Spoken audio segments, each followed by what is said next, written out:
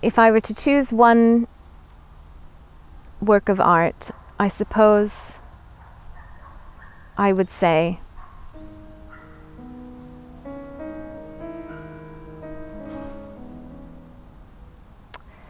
there's a piece of music in the last part of Asymmetry, which is by Albéniz, the composer Albéniz, and it's played in the last part of the book by Daniel Barenboim.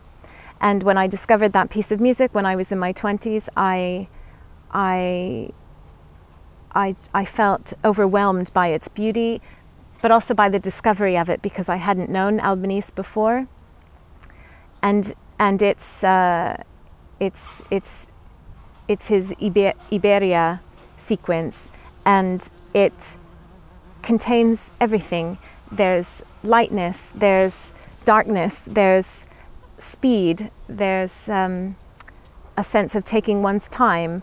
It seems to combine all of the emotions in a kind of explosion of consciousness through music, through the notes, and you can hear each note so in a crystalline way.